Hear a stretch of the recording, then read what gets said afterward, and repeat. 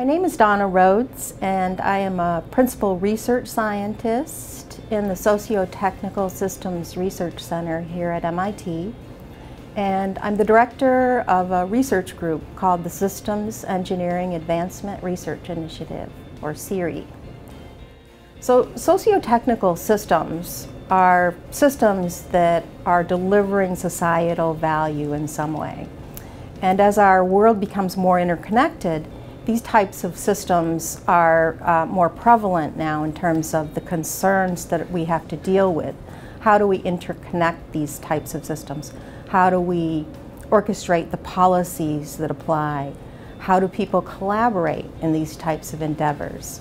A sociotechnical system example could be something like a multimodal transportation system, where you have buses and subways and trains, and you have control stations, and you have agencies that help to oversee these.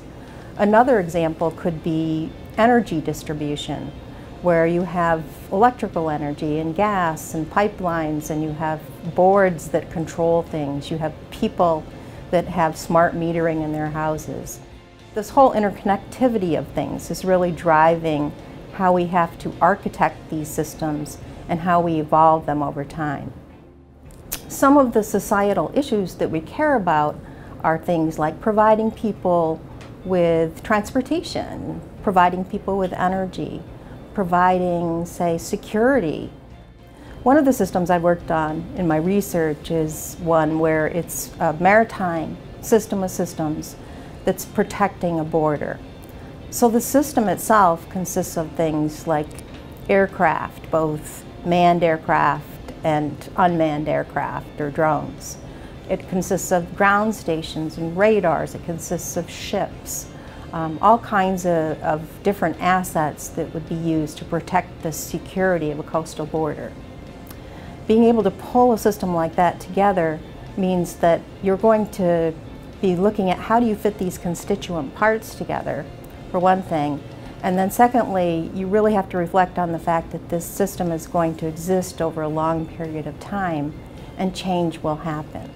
In a socio-technical system, we take a little bit different perspective on things like policy, these external factors. In classical engineering, we might think of policy, for example, as a constraint. But when we take the socio-technical systems perspective, we open up that space and we say maybe policy is something that we can influence. Some of our work on socio-technical systems has been looking at what we can do as far as taking an architecting approach to these.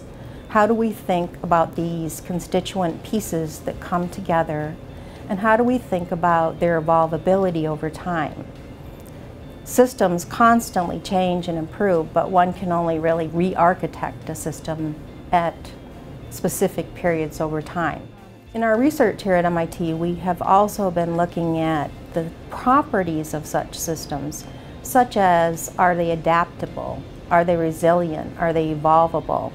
And in some of the work that we've been doing, we are both studying these types of systems and trying to determine different design principles that one could use in the actual design of the systems themselves over time to actually make it more predictive that your system can be adapted, your system can be evolved.